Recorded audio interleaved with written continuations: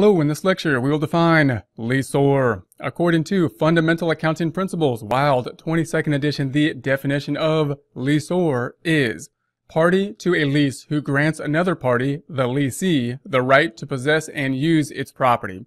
So we're talking about a piece of property here, and we want to compare and contrast the two people involved in this transaction, the lessor versus the lessee. We need to not get those two terms confused. If we look at an example, we have the home being the piece of property that will then be leased. We have the lessor who owns the property, who is going to let someone else use the property, the lessee, and have the use of that property, however, not the ownership of the property. The lessee being the person that will then be using the property, however, does not have ownership ultimately of the property. Over the time of use, the lessee will incur rent. That rent will be paid by the lessee, the user of the property, to the lessor, the owner of the property, for that usage for that time period.